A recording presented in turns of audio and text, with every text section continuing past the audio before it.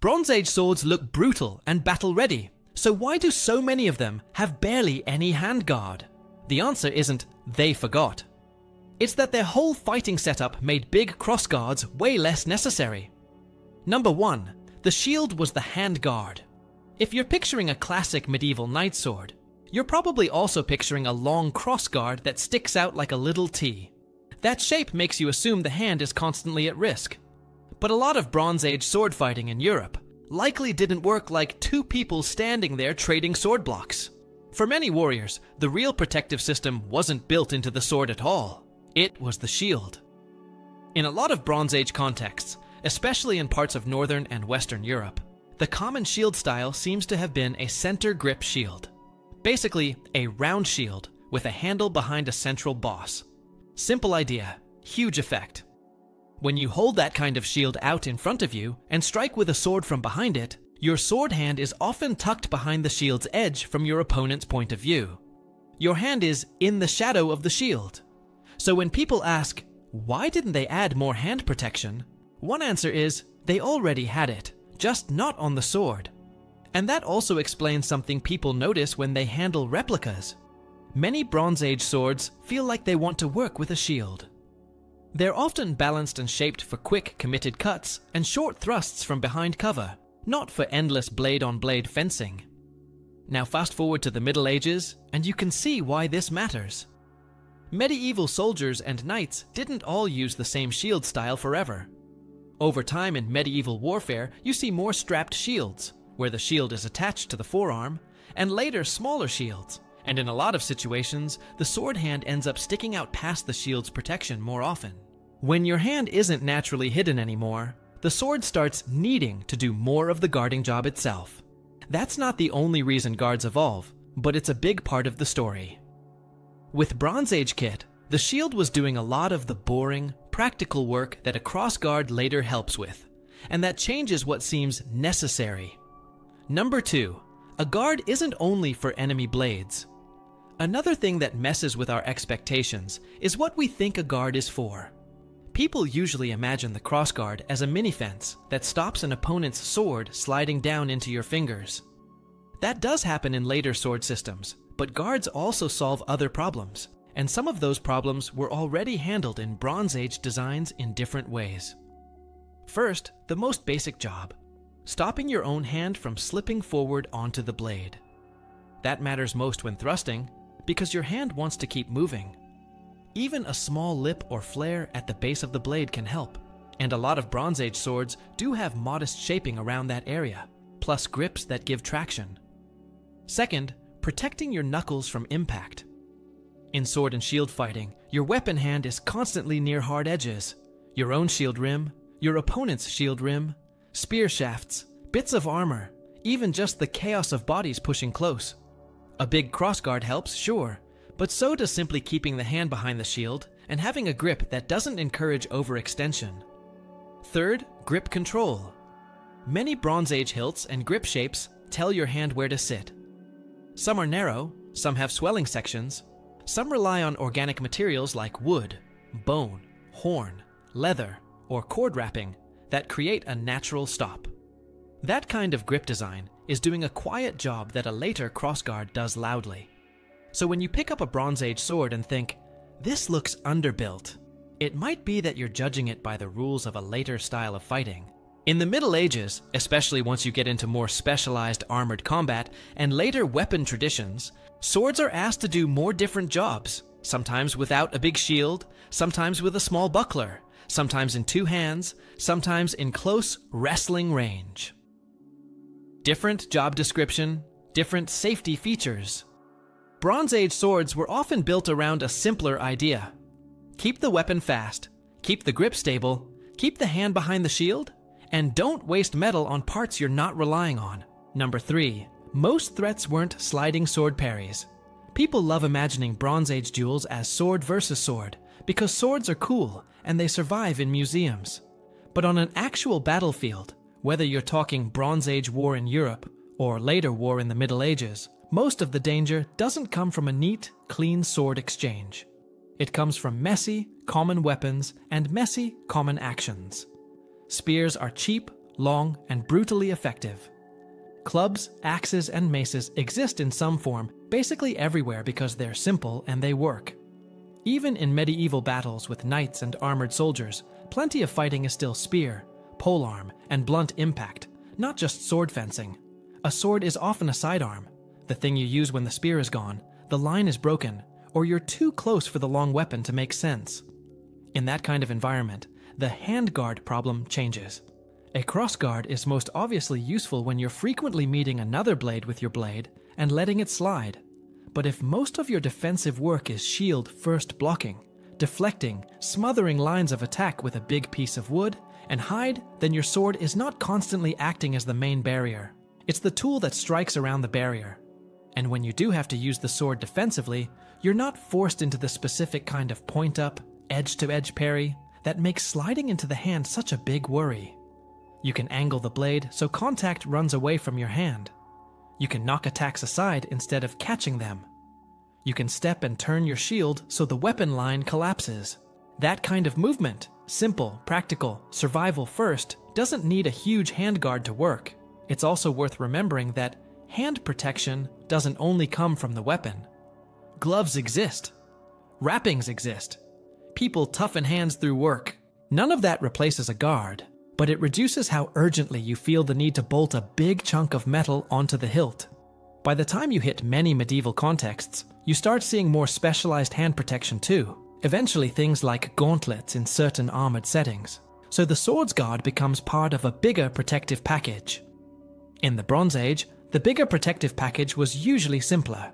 Shield, plus movement, plus not doing unnecessary blade catching in the first place. Number 4. Bronze makes long guards awkward. Here's the part that sounds boring until you really picture it. Bronze is not steel. That doesn't mean bronze is useless, far from it. Bronze can take a sharp edge, and Bronze Age swords were serious weapons. But bronze behaves differently, and that affects what shapes are practical and durable. A long crossguard sticking out from the hilt creates leverage. If it gets hit, shoved, or twisted, it can bend. With steel, especially later heat-treated steel, you can get springiness and toughness that handles that stress better. With bronze, especially if you're trying to keep the whole weapon reliable, you might avoid thin, protruding parts that love to deform. On top of that, Bronze Age sword construction often isn't one standard system. Some blades are cast in ways that integrate parts of the hilt. Then the grip is built up with organic materials and rivets. Some designs are great at being a blade, but adding a big separate guard can complicate the joint between blade and handle, exactly the place you least want complicated stress. So a small flare or minimal guard-like shaping can be a smart compromise.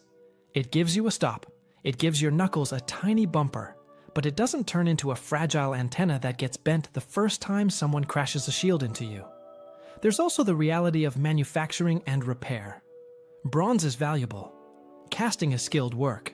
If you add extra mass and shape to the hilt, you're adding cost, time, and risk of defects. And if that fancy crosspiece gets bent, you might not unbend it neatly without weakening it.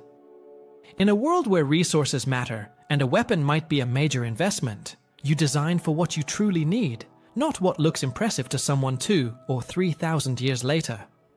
This is where the medieval comparison helps again. In the Middle Ages, once iron and steel production evolves and spreads, and once you have different fighting habits, the idea of a longer guard starts to make more sense mechanically. Steel lets you do slimmer, tougher projections that survive impacts better. So when people ask, why didn't Bronze Age swords look like medieval swords? A very practical answer is because they weren't made of medieval materials, and they weren't expected to survive medieval-style stresses in the same way. Number 5. Their defensive habits likely avoided blade sliding. Without fight manuals from most of Bronze Age Europe, we can't point to a page and say, here's the exact guard position they used. But we can still reason from physics, tool design, and what later sword traditions teach about what works. One big idea: if you don't have a long crossguard, you quickly learn not to defend in ways that require a long crossguard. That sounds obvious, but it's important. If you set your blade upright and let another blade slide straight down towards your hand, you're basically betting your fingers on a feature you don't have. people who survive fights tend to stop making bets like that. So what are the alternatives? Angled defenses are a big one. Instead of meeting force head-on, you roof it, tilting your blade so contact runs away from your hand and away from your body. Another is beating attacks aside. You don't catch, you knock. If something comes in, you slap it offline and immediately move. And of course, if you have a shield, you let the shield do the heavy defensive lifting while your sword stays ready to strike. That's not fancy, it's just efficient. This also connects to what we see in later medieval armed combat, especially when shields are in play. Even in medieval contexts, a lot of sword and shield work is about controlling lines with the shield, and using the sword to exploit openings, not about long, theatrical blade binds. When you do see lots of sophisticated blade binding and sliding behavior, it often shows up in contexts where both people are relying more heavily on the sword itself for defense, like certain two-handed traditions, or when shields are reduced or gone, or when the sword is paired with a small buckler that doesn't hide the whole hand the same way. So it's totally plausible that Bronze Age sword use leaned towards shield-led defense and quick angular sword actions. In that environment, a huge crossguard isn't missing. It's just unnecessary weight and awkward metal sticking out where it can snag, bend, or get in the way. And once you stop expecting Bronze Age fighters to behave like later medieval fencers, the design starts making sense on its own terms. Number 6. When shields changed, guards started to appear. One of the coolest clues in weapon history is that you can sometimes watch design features wake up when conditions change. Bronze Age Europe isn't one single culture or one single century. It's a massive span of time and a patchwork of regions, so you do find variation. Some Bronze Age swords show more pronounced hand protection than others, including early-looking crossguard shapes in certain areas. That's not an accident. It's a hint that in those places, the fighting context was shifting. Shield size, shield shape, and how the shield was held can change how exposed the sword hand becomes. A center grip round shield naturally hides the hand a lot of the time, but if you move toward bigger, longer shields, or shields held in a way that sits closer to the body, your sword hand may poke out more often during attacks. If the hand is showing, people start wanting more hardware in front of it. Now compare that to medieval Europe. In many early medieval settings, you still have round shields and swords with relatively short guards. As time goes on, you see more strapped shields like kite shields and later heater shields, and also changing battlefield roles and techniques. You don't need an exact one date when it happened. The trend is what matters. As the shield no longer automatically covers the sword hand in every moment, swords tend to grow more obvious guarding features. Later still, when you get to eras where the shield is smaller, optional, or replaced by two-handed weapons and different formations, hand protection evolves again. Sometimes longer crossguards, sometimes rings, sometimes full-on basket hilts in much later periods. So, Bronze Age swords with minimal guards aren't behind. They're tuned to a world where the shield is the real wall, and the sword is the fast tool working behind it. The moment that wall changes shape or use, the sword starts picking up more of the job. Number 7. Balance, speed, and cost mattered more than style. There's a simple trade that weapon makers have always lived with. Every gram of metal you add has consequences. Add more handguard, and you add weight. Weight changes handling. Handling changes what people can do under stress. In a lot of Bronze Age swords, the feel is quick and direct. They often want to accelerate fast, hit hard, and recover fast. A big chunk of metal at the hilt can shift balance back and change how the sword tracks through a cut. Sometimes that's good. Sometimes it's exactly what you don't want. And in a world where the sword is not your only defensive tool again, shield first, the argument for extra metal gets weaker. Then there's cost. Bronze is an alloy that depends on trade networks, especially for tin. That means bronze objects are connected to supply, status, and economy in a way many people underestimate. A sword can be a prestige item. It can be a serious investment. And it can also be something you don't want to overcomplicate. If a weapon is already expensive and valuable, you might prioritize a strong blade and a reliable grip over extra features that mostly solve a problem your shield already solves. There's also the snag factor. Big guards catch on clothing, straps, shield rims, and other gear. That's annoying in modern reenactment. It's dangerous in a real fight. Minimal guards are clean. They stay out of the way. They don't hook on things when you're trying to move through a crowd, step past a shield edge, or pull your sword back quickly. Medieval soldiers and knights eventually accept bigger guards because they're getting benefits that outweigh the costs in their specific context.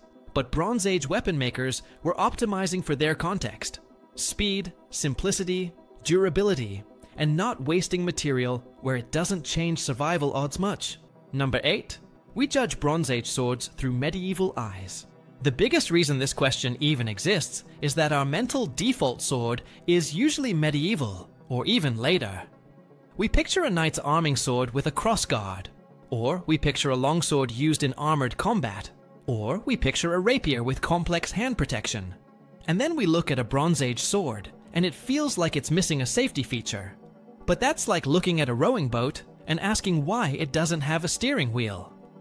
Different tool, different system. Medieval battles, medieval armies, and the life of a knight create different problems. Armor changes, tactics change, shields change, fighting ranges change. Once you're in a world where swords are used more often without a big shield doing all the hiding, the sword itself has to start acting like a protective device, not just an attacking one. That's where crossguards start to feel non-negotiable. In Bronze Age conditions, the sword is more like a fast sidearm that works with a shield and around a shield. It doesn't need to be a miniature barricade. It needs to be a reliable cutter and thruster that doesn't waste weight and doesn't break at the hilt. And honestly, it's kind of a trap to assume more complex equals more advanced. Sometimes the most advanced design is the one that removes anything you don't absolutely need.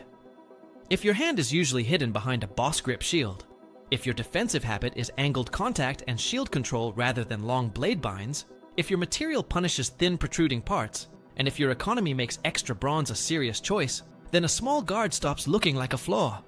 It starts looking like someone understood their battlefield reality really well, right down to where their knuckles actually were when the fight got crowded.